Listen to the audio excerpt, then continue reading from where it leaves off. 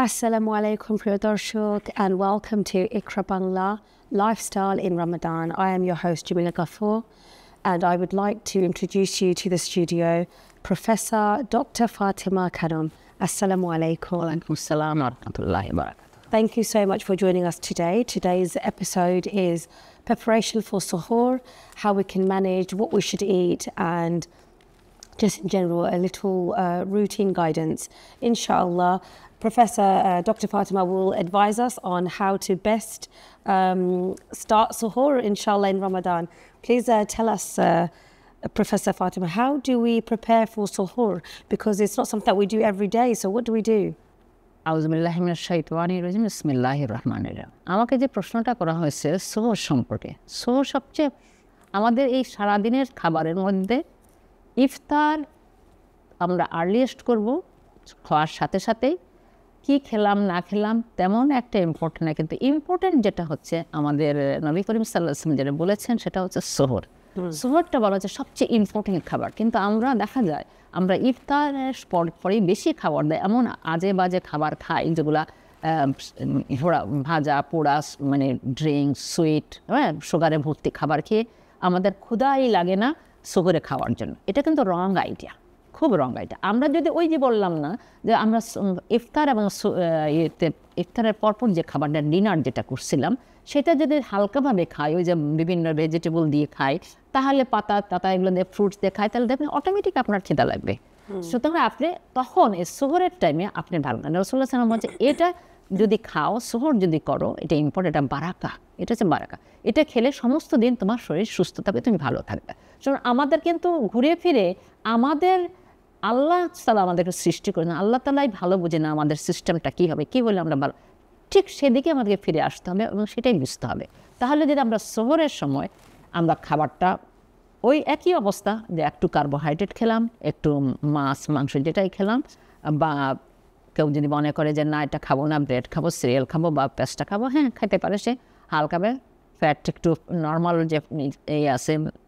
যদি গ্রাস fade butter হয়, আমি আবার বলছি বাটার, যদি আমরা গ্রাস ফেড বাটার হয়, তার মানে অর্গানিক বাটার হয়, সেটা বাচ্চাদের বা ইয়াং জেনারেশনরা খেতে পারে, কোনো অসুবিধা নাই, এটা অ্যাড করতে পারে। Yeah, but Professor, in the suhoor time, people will be tired, so you will be half asleep. So what can we eat when you're half asleep and your body doesn't want to wake up? No. It is wrong idea. Body on it. Because একটা জিনিস আমরা ভুলে যাচ্ছি, এটার সাথে কিন্তু একটা ঘুমেরও সম্পর্ক আছে। আমাকে ঘুমাতে হবে মাঝখানে। আমি যদি প্রথমে যে লাইট খাবার খাই তাহলে হবে কি, ওই যে বললাম না প্রথমে সন্ধ্যা যে খাবারটা খেয়েছি সেটা যদি লাইট খাবার খাই, তাহলে আমি নামাজ পড়ি, যারা তারাবি পড়েন তাদের জন্য খুব হেলদি, ভালোভাবে নামাজ পড়তে দেখবেন খুব হালকা লাগবে, নিজেকে নামাজ পড়তে খুব ভালো লাগবে, মনোযোগ, সেটাও করতে পারবো, লাইট। অ্যান্ড তখন হবে কি আপনার অটোমেটিক একটু ক্ষুধা থাকবে, এটা করে। কিন্তু একান্ত যদি আপনি না পারেন, একান্ত আমি যদি বলি না পারেন, তাহলে কী করবেন? তাহলে আপনাকে এই গড় খেতে পারেন না। আপনি যদি একান্ত না পারেন, অনেক বাচ্চারা খায় না, কিন্তু অ্যাটলিস্ট তারা যেন অল্প হলো, কিছু না হলো একটা খেজুরও যেন খায়, কিছু না হলো একটা পানিও যেন খায়, কিন্তু এটা বারাকা, তাকে খেতেই হবে। সুহর কিন্তু স্কিপ করা যাবে না কোনো অবস্থাতেই। এখন আসি আমি না স্লিপের ব্যাপারে। অনেকেই করেন কি, আমরা ঘুমাই না, রাতে ঘুমাই না, ঘুমটা ইম্পর্টেন্ট। ঘুম যদি না হয় তাহলে আপনার ব্রেনের যে এটা ছিল, মানে ক্ষয় হচ্ছে আমাদের মধ্যে, ব্রেনের সব রেস্ট আছে না, তো এটাকে আমাকে রিজেনারেট করতে হয়। তো এই রিজেনারেট যদি আমরা করতে যাই, ব্রেনটাকে রিজেনারেট করতে যাই, তাহলে আমাদের দরকার ঘুমের। তো ঘুমটা প্রশ্ন হচ্ছে আল্লাহ সুবহান, আমরা যদি আমাদের প্রফেট সাল্লাল্লাহু আলাইহি ওয়াসাল্লাম লক্ষ্য করি, তিনি কসম ঘুমাতেন, তিনি ঠিক সন্ধ্যার পরে এশার নামাজ পড়ে তিনি আর কারোর সাথে কথা বলতেন, ঘুমিয়ে যেতেন। আবার রাত 2টার সময় উঠে যেতেন, 3টার সময় উঠে তিনি তাহাজ্জুদ পড়তেন, ফজর পড়তেন। তো ঘুমের কেন আমরা যে আজকাল রিসার্চ করে দেখতে পাচ্ছি যে কী এমন জায়গা এই সময় ঘুমাতে হবে কেন, কিন্তু তিনি তো নিজের থেকে করেননি, তিনি স্বয়ং আল্লাহই বলেছেন এভাবে করো। স্বয়ং আল্লাহ আমাদেরকে সৃষ্টি করেন। আমাদের এই মেশিনটা ভালো রাখতে গেলে, সব কিছু ভালো রাখতে গেলে আল্লাহ জানেন কোন মেকানিজমে রাখতে হবে। এই কথাটাই বলছে, যে রিসার্চ করে দেখা যাচ্ছে যে রাত্রে যখন গভীর হয়, রাত 10টা থেকে 1টা 2টা পর্যন্ত আপনি যখন গভীর হয়, তখন মেলাটোনিন বলে একটা হরমোন রিলিজ হয় আমাদের ব্রেনের মধ্যে, যে মেলাটোনিনটা আমার সারাদিনের যে ক্ষয় হয়েছিল, যে মানে কমে গেছিলো ব্রেনটা, মানে কিছুটা ড্যামেজ হয়েছিল, সেই ড্যামেজটাকে আবার রিপেয়ার করে। আর হ্যাঁ, আবার আমরা করি কি ঠিক উল্টা, আমরা এই সময়তে পড়াশোনায় ব্যস্ত, এটা ওটা নিয়ে ব্যস্ত থাকি, বিভিন্নভাবে ব্যস্ত থাকি, কিন্তু কি করি আমরা সকালের দিকে আমরা ঘুমাই। তখন হচ্ছে কি আমাদের কোর্টিসল যে জিনিসটা আর কি একটা অ্যানাদার হরমোন আমাদের ব্রেইনে বাড়া, সেটাকে আমাদের ওয়েক আপ করে রাখে। তো ওয়েক আপের সময় যদি আমরা ঘুমাই তাহলে আমাদের রিপেয়ার তো হবে না, কারণ ওই হরমোন লাগবে, তখন তো এই হরমোনটা আসে না, সেটা মিক্স আপ হবে না, মিক্স আপ না, এটা এই হরমোন, এটা করে জাগিয়ে রাখার হরমোন, তখন আমি ঘুমাচ্ছি। আর যখন আমার ঘুমের সময় যে হরমোনটা ছিল আমার বের হওয়ার কথা, সেটা কিন্তু এখন বেরোচ্ছে না, দিনের বেলা বেরোচ্ছে না বা ভোরের বেলা বেরোচ্ছে না, তখন আমার এই ব্রেনটা আমার তার ফলে হচ্ছে আমার ব্রেনের ক্ষয় হচ্ছে, ব্রেনটা নষ্ট হয়ে যাচ্ছে। খেয়াল করে দেখবেন যে আমরা এইজেড পিপল যাদেরকে প্রায় দেখেন ডিমেনশিয়া হয়ে যাচ্ছে আজকাল, মানুষের মনে থাকে না কিছু, ইভেন বড়রা বলতেছে, ইয়াংরা বলছে মনে থাকে না কিছু, মনে থাকে না, ভুলে যাচ্ছে। কেন ভুলে যায়? আপনি একটু খেয়াল করেন আমাদের যে জীবনের দিকে তাকাইলে দেখে, যারা হাফেজ হন, যারা হাফেজ, তাদেরকে কখন পড়ায়? তারা সকালে শেষ রাত্রে উঠে তারা পড়াশোনা মুখস্থ করে, তাদের মেমোরি খুব ভালো থাকে, তারা মনে রাখতে পারে বেশি। তারা কিন্তু দিনের বেলা ভোরবেলা ঘুমায় না, তারা ভোরবেলা ঘুমায় না, তারা কিন্তু রাত্রে আগে ঘুমায়, ভোরবেলা উঠে পড়াশোনা করে, এবং এটা মনে থাকে বেশি। তাহলে স্লিপটা এখন প্রশ্ন হতে পারে যে আমরা শেষ 10 দিনে তো সারা রাত জেগে, শেষ 10 দিনের কেস ডিফারেন্ট। আল্লাহ সুবহানাহু প্রত্যেকটা জিনিসের জন্য আলাদা আলাদা স্পেসিফাই করে তৈরি করেছেন। শেষ 10 দিনের জন্য সারা রাত জেগে থাকো, সবকদের খবর করো, সেইটা হচ্ছে আলাদা, কিন্তু আলাদা, এটার সাথে ওটা কম্পেয়ার করেন। কিন্তু সারা বছর রমাদানে, কিন্তু এই রমাদানে কেন আমি এটা করতে যাচ্ছি? রমাদানে করতে যাচ্ছি এই জন্য যে এই চিন্তাগুলো যখন আমরা করবো, অ্যাডজাস্ট করার চিন্তা করব, তখন আমাদের পক্ষে সহজ হয়। কারণ আল্লাহ সুবহানাহু বলছেন যে আমি বড় শয়তানকে বেঁধে রেখেছি, তোমরা নিজেকে কন্ট্রোল করতে পারবা তোমরা।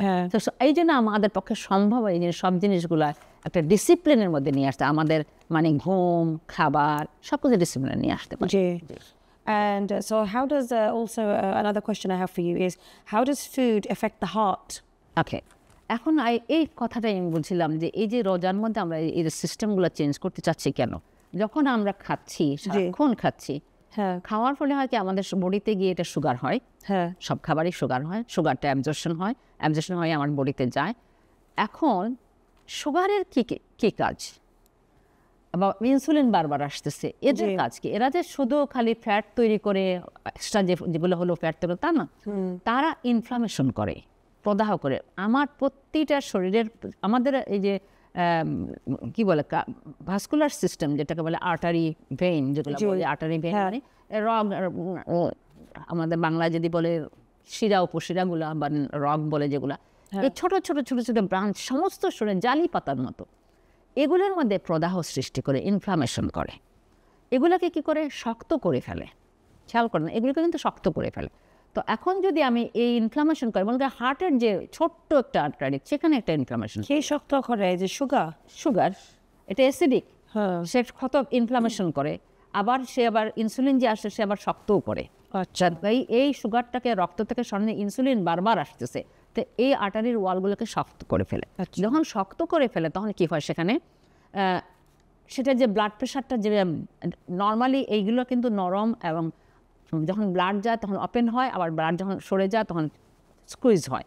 কিন্তু শক্ত হয়ে গিয়ে ওয়ালটা শক্ত হলে সেইভাবে আর পারে না, তখন কিন্তু ব্লাডটা কিন্তু যেতে চায়, তখন সে কিন্তু জোরে যায়, যেটাকে আমরা ব্লাড প্রেশার বলি, এবং এইভাবে বাড়তে থাকে। আবার হার্টের মধ্যে ইনফ্লামেশন হলো, সেই জায়গাটা ক্ষত হলো একটুখানি সেই নাড়ির মধ্যে, তো সেইখানে অন্য জায়গায় হচ্ছে, হাঁটুতে হচ্ছে, হাঁটুর মধ্যে ব্যথা, জয়েন্টে ব্যথা, এগুলো তো সেগুলোই। কিন্তু যখন এগুলো তো নিয়ে চলতেছে, কিন্তু হার্টের মধ্যে যখন হচ্ছে, সেই ছোট্ট রগের মধ্যে হচ্ছে, আর্টারির মধ্যে, তখন সেখানে হচ্ছে কি বিভিন্ন জিনিসের, মানে একটা ক্ষত হলে আমার হাতটা এখন পরিষ্কার আছে, আমি যদি মাটি ধরি আমার কোনো কিছু হবে না, কারণ আমার এটা ইনটেক্ট আছে। কিন্তু যে ক্ষত হয় সেখানে যদি আমি কিছু ধরি, সেখানে ইনফেকশন হয়ে যাবে। এক্স্যাক্টলি সেখানে কোলেস্টেরল যাচ্ছে, সেখানে ফ্যাট যাচ্ছে, সেখানে ক্যালসিয়াম যাচ্ছে, আদার mineral, calcium, potassium, sodium, everything সেই রক্তের মাধ্যমে যাচ্ছে, তারা সেখানে স্টাক হচ্ছে, স্টাক হয়ে সেটা ভরে দেয়, সেটা বন্ধ হয়ে যাচ্ছে, শক্ত হয়ে যায়, বন্ধ হয়ে। তারপর হচ্ছে সেই যে চিকন হচ্ছে, আবার ব্লাড প্রেশার দিচ্ছে, তখন বাস্ট হচ্ছে, বাস্ট হয়ে তার মানে হচ্ছে হার্ট অ্যাটাক হলো। এই হার্ট অ্যাটাক হলো এক্স্যাক্টলি যদি আমি এটা বলি যে আমার ব্রেনের মধ্যে কি হচ্ছে, ব্রেনের যে চিকন আটারগুলো, সেগুলোর মধ্যে সেখানে স্টাক হচ্ছে, সেখানে সেটা বাস্ট হচ্ছে, রক্ত যেতে যাচ্ছে না, কারণ বডি তো চাচ্ছে অক্সিজেন দিতেই হবে, মাস্ট।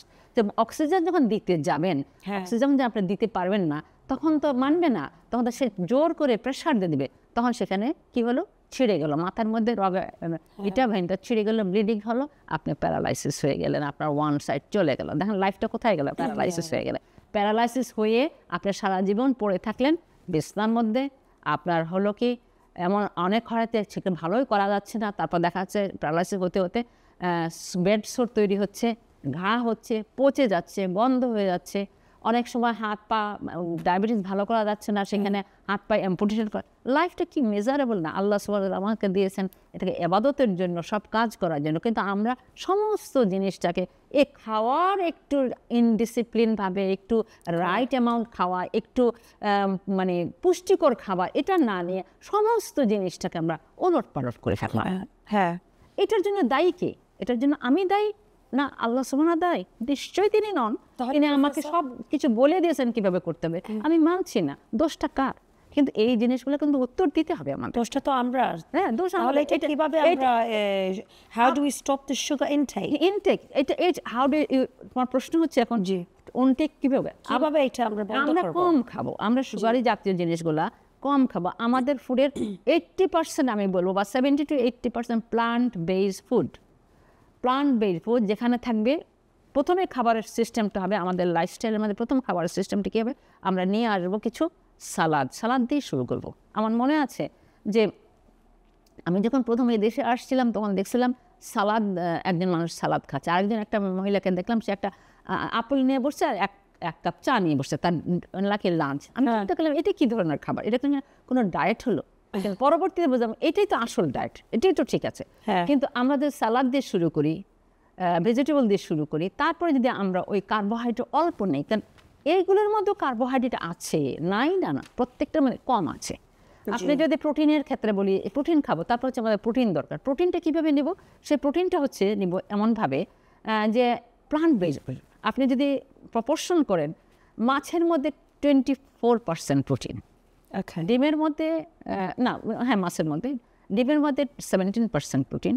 কিন্তু আমি যদি প্রোটিন খেয়াল করি, কলিফ্লাওয়ারের মধ্যে 47% প্রোটিন, 47%, ক্যাবেজের মধ্যে 40%। তাহলে আমার প্রোটিন কিন্তু এই ডায়েটারি ডালের মধ্যে প্রচুর প্রোটিন। হ্যাঁ, তবে একটা কথা হচ্ছে ডাল খাবেন না যাদের অটো ইমিউন ডিজিজ আছে, যাদের কিডনি ফেলিওর আছে, কিডনির সমস্যা, তারা ডাল বা এই প্রোটিন জাতীয় জিনিস কম খাবেন, তাদের কম খেতে হবে।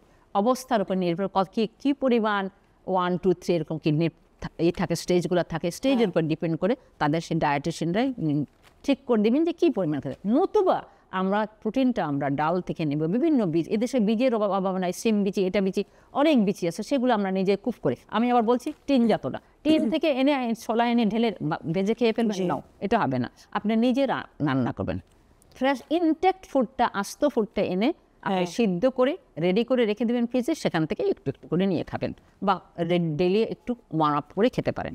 তাহলে হবে কি, আপনি মানে পুষ্টি গুণময় আপনি খাবারগুলো খেলেন এবং আপনার বডিটাও ঠিকমতো থাকলো, আপনার এনার্জিও ঠিক থাকলো, বডির প্রত্যেকটা হরমোন ঠিক থাকলো। তাহলে আপনি মানে একটা সুস্থ মানুষের চিন্তা, সুস্থ মস্তিষ্কের চিন্তা করতে পারবেন। So, Professor, in the suhoor time, how can we prepare our meals so that it's healthy and balanced? Like, so for example, so that we don't increase our cholesterol or increase the protein too much. How can we prepare? এটার জন্য আমি বলছিলাম, আমি আগেই বলেছিলাম যে কি খাবো, সেখানেই বলেছিলাম যে কিভাবে আমরা রান্না করব, প্রিপেয়ার করব। রান্না করার ব্যাপারে একটা জিনিস আমরা অনেক সময় ড্রাই করে তেল প্রথমে পাতিলের মধ্যে দিয়ে গরম করে হিট করে তারপরে সব মশলা দিয়ে কষাই। এটা করবেন না প্লিজ, কারণ এর তেলটা বার্ন হয়ে যায়। এমনকি আপনি যদি এক্সট্রা ভার্জিন অলিভ অয়েল দেন, সেটাও নষ্ট হয়ে যায়, অন্য তেল তো আর নাই। হ্যাঁ, তবে একান্ত যদি আপনার রান্না, তাহলে আপনি কী করবেন, সব মশলাগুলোই পানি দিয়ে, সমস্ত মশলা দিয়ে, কারণ মশলাতে ফ্লেভার, আপনার মনে করেন তেলে ফ্লেভার নাও, তেলে কোনো ফ্লেভার নাই, মশলাতে বিভিন্ন ধরনের মশলা আছে, আপনি সব মশলাগুলো ইউজ করতে পারেন। সেইগুলো দিয়ে পানি দিয়ে কষান, একবার যদি কষিয়ে নিয়ে সেখানে দিয়ে আপনার সবজি দেন, মাছ দেন, রান্না করেন, মাংস দেন, সব রান্না হয়ে যাবে। আগের দিনে আপনি খেয়াল করেন, আগের দিনে আমাদের দাদি নানিরা যারা ছিলেন তারা কয় ফুটা তেল দিয়ে রান্না করেছেন, তেল দেনই নেই, মাখে মেখে রান্না করছেন, অনেক স্বাদ, যথেষ্ট স্বাদ হবে, আপনি টেস্টি খেতে পারেন। আর তারপরে বলি কিছু কিছু ক্ষেত্রে, যেমন আমরা ভাজতে হয়, কিছু কিছু ক্ষেত্রে আমাদের কিছু দিতে হয়, সেগুলোর ক্ষেত্রে আমরা খুব কম, সেগুলোকে মিনিমাইজ করে নেবেন। সেখানে আপনি নারিকেল তেল, পিওর নারিকেল তেল ইউজ করেন। পিওর নারিকেল ইউজ করার কারণ হচ্ছে পিওর নারিকেলটা হচ্ছে হিটে নষ্ট। হ্যাঁ, ওটার মধ্যে কোলেস্টেরল আছে, আমি বলছি না যে নাই, আছে, কিন্তু আমি এই জন্য ওইটা এত কোয়ান্টিটিটা কমাচ্ছি যে মাঝে মাঝে নানলেই নয়, এবং খুব অল্প 1 চা চামচ, আধা চা চামচ দিয়ে আমি এটা করে নিব। এবং সেটার মধ্যে কারণ হচ্ছে সেটা হিটে নষ্ট, যতটুকু অ্যাটলিস্ট হিটে তো এটা টক্সিক তো হয় না। কিন্তু আমি যে ওই তেলগুলি ওগুলো তো এমনিতেই টক্সিক, আরও টক্সিক করলাম, বার্ন করলাম, ক্যান্সার রেডিকুল তার মধ্যে পাওয়া যায়। এটা ক্যান্সার 2 বার 3 বার যেগুলো এই যে বাজার থেকে কিনে ভাজি আনতেছেন আর খাচ্ছেন, দেখেন না কিভাবে ক্যান্সার হচ্ছে মানুষের। ঘরে ঘরে ক্যান্সার শোনা যায়, কেন? কিসের থেকে? কি করলাম, কি দোষ করলাম আমরা? দোষ তো এখানেই করছি, আমরা এই খাবারগুলো খাচ্ছি। এই তেল হিট হওয়ার পরে ক্যান্সার, কার্সিনোজেন হয়ে যায়, এফেক্ট হয়। আমরা এটা বুঝি না কোথা থেকে ক্যান্সার আসে। So we should use fresh oil as much as we can. Yes, every time fresh oil must. Plus আমি বলতাম তো ওই জিনিসটা না করে, ওইভাবে না করে, ওভেনে করে, স্টিম করে। আপনারা দেখেন না, জাপানিজদের যদি খেয়াল করেন, ওরা কিন্তু প্রচুর স্টিম ফুড খায়। চাইনিজরা প্রচুর স্টিম ফুড, এদের হেলথ গড়পড়তা আমাদের চেয়ে ভালো, ওদের এত হার্ট অ্যাটাক নাই। তার কারণ হচ্ছে, তারপরেও দেখা যাচ্ছে জাপানে আগে 1% হার্ট অ্যাটাক ছিল, এখন প্রায় 12% মানুষের মধ্যে দেখা যাচ্ছে। কারণ ওই যে মডার্ন বাচ্চারা ফাস্ট ফুডের মধ্যে বুঝে গেছে, ফাস্ট ফুড থেকে কিনে খাচ্ছে, যেটার জন্য এই ক্ষতিটা হচ্ছে। তো এই জিনিসটা আপনাকে অবশ্যই মাথায় রাখতে হবে যে আমি যে খাবো, রান্নাটা কিভাবে, ওইটার কিন্তু আপনি রান্না করে, আমি বললাম না সুন্দর করে আজকেই যে বাসায় রান্না করে দেখেন আপনি খেতে পারেন কি পারেন না, খেতে পারবেন। কারণ আমি এর আগেও কয়েকটা এপিসোড করেছিলাম, সেগুলোর মধ্যে আপনারা রেকর্ডেড পাবেন। সেটা ছিল রান্না করে দেন, স্বাস্থ্য সুরক্ষায় রমাদান বলে একটা প্রোগ্রাম ছিল এই ইকরা টিভির। সেখানে আমি রান্না করে বিরিয়ানি, তারপরে সুহর, তারপরে সব কিছু রান্না করে আমি দেখেছিলাম, ওরা রেকর্ডেড করে সেটা আনছে। আপনারা সেটা যদি দেখেন, সেখান থেকে অনেক আইডিয়া আপনারা পেয়ে যাবেন। What about for like a stew or a curry? Yeah, stew without oil cook করে ফেলো। Without oil you can cook stew? Yeah, not oil ছাড়া আমরা কুক করে ফেললাম। সুইচ অফ, রান্না শেষ, সুইচ অফ, ধনিয়া পাতা যা কিছু দেওয়া যায়, আমার দেশি খাবার হয়, ধনিয়া পাতা আমরা দিতে পারি, দিয়ে কাঁচামরিচ দিয়ে বন্ধ করে দিয়ে, তারপরে আপনি ওই যে অফ করার পরে 2-1 মিনিট পরে আপনি করবেন ওই যে আপনার যে অয়েলটা খাওয়া, ওইটা উপরে এমনি ছেড়ে দেন 2-3 চামচ, বাস হয়ে গেল। আপনি দেখতেছেন তেল চকচক করতেছে, ভালো লাগতেছে, খাওয়ার টেস্টও বেড়ে যাচ্ছে, কোনো প্রবলেম না। অথচ একদম 100% পুষ্টিকর খাবার খেলেন, মানে কোনো কিছু নষ্ট। Fry the onion? Fry the onion খাবার। আমি কিন্তু তাওয়ার মধ্যে শুধু অনিয়নগুলো এমনি নাড়াচাড়া করি। এমনি নাড়াচাড়া করলে ওইটার একটা পোড়া মানে একটা মানে পানিটা শুকিয়ে গেলে স্লাইট ব্রাউনিশ কালার হয়, ওটার একটা ফ্লেভার আছে। আমরা আগের দিনে কি করতাম, আমরা মা চাচিরা দেখতাম ওই যে চুলার মধ্যে অনিয়ন পুড়ে ভর্তার মধ্যে দিত, ভর্তা যখন বানতে, ওটা কিন্তু একটা ফ্লেভার আছে। রসুন পুড়ে খেতাম, সেটার একটা ফ্লেভার আছে। কিন্তু আপনি ওটা করবেন, তেলের মধ্যে দিবেন কেন? তেলটা দিয়ে ওই টক্সিনটা কেন এসে বাসনের মধ্যে ঢোকাবে ইচ্ছাকৃতভাবে? কেন ঢোকাবো? এটা ছাড়াও তো আমরা করতে পারি। So there is আমি বিরিয়ানি করি, বিরিয়ানিতে পেঁয়াজ দিতে হয় না? অল্টারনেটিভ আছে না? হ্যাঁ, অল্টারনেটিভ, হ্যাঁ, বিরিয়ানিতে পেঁয়াজ দিতে হয় না? সেগুলো আমি তাওয়ার মধ্যে এমনি নেড়ে চড়ে, তারও একটা ফ্লেভার, দেখেন এটা ফ্লেভার আছে, ওইটা উপরে দিয়ে দেন, ওটা একটা আলাদা একটা flavour. So add it separately? Separately একটা তাওয়ার মধ্যে আপনি ফ্রাই করে, ফ্রাই মানে নাড়াচাড়া করলে, যে খোলা বলে যেটা, নাড়াচাড়া করবে না, নাড়াচাড়া করে পানিটা একটু শুকনা শুকনো ভাব হলো, একটু হালকা একটু ব্রাউনিশ রং হলো, দেখবেন একটা ফ্লেভার আছে, ওটা যদি ছিটিয়ে দেন, বেশ দিব্যি খেতে পাবেন, কোনো অসুবিধা নাই। কেউ বলবে না যে খারাপ হয়েছে, রান্না কম খেতে পারছে, আর বেশি খাবে। I will try it. Thank you so much again, Professor Dr. Fatima, again for your time, and much appreciated your advice. Inshallah, we will see you again if you join us for our next episode, inshallah. Priya Darshak, thank you so much for your time today and for joining us. I hope you've enjoyed the program, and I hope you have benefited from the advice from Professor Fatima. We will see you again soon, inshallah. Take care. Assalamu alaikum wa rahmatullahi wa barakatuh.